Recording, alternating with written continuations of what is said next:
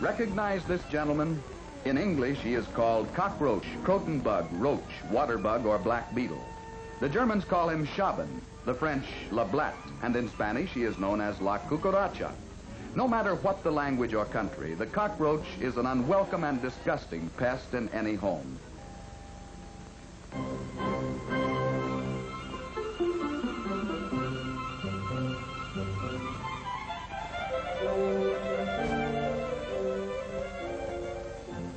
Roaches are one of the oldest insects, having lived in the days of the dinosaur.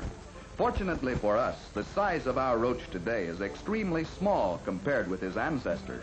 Roaches of the days of the dinosaur were several feet long. Today, some roaches found in the tropics grow 3 or 4 times larger than our common American cockroach.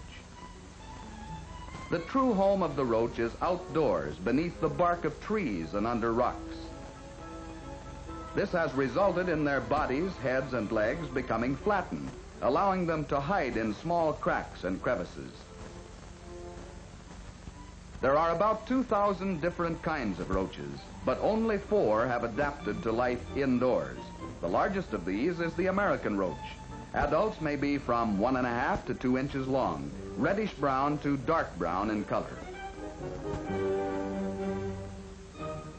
The oriental cockroach, sometimes called black beetle because of their short wings, heavy body, and dark color, are slightly smaller than their American cousin. The brown-banded roach is the smallest of our 4 kinds and brightest in color. They like high places, such as the ceiling and upper cabinets in a kitchen. This makes them a little harder to control. The German roach is the most common and is often called croton bug or water bug.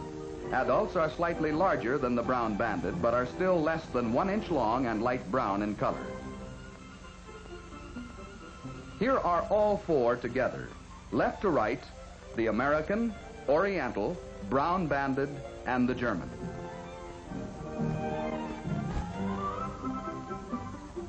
Roaches may come into a home several different ways. Sewers or basement drains are one of the most common.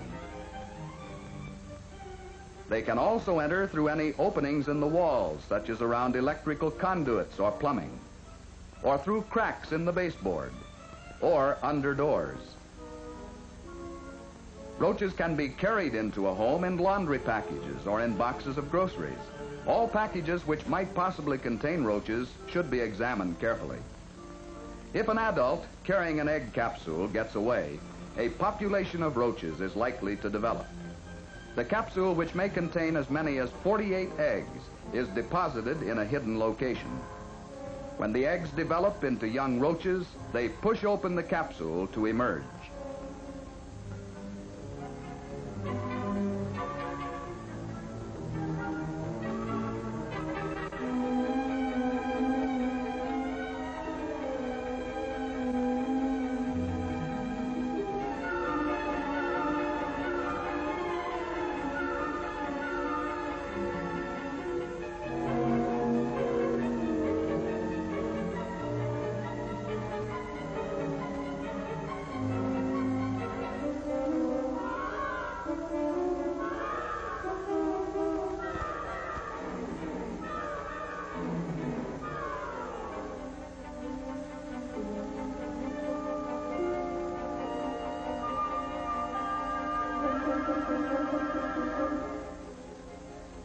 These young nymphs are extremely active and will begin to search for food immediately. A few days later, the young roaches turn to a yellowish-brown color. Still in the nymph stage, these roaches are almost grown but have not yet developed wings. Wings are present only on adults.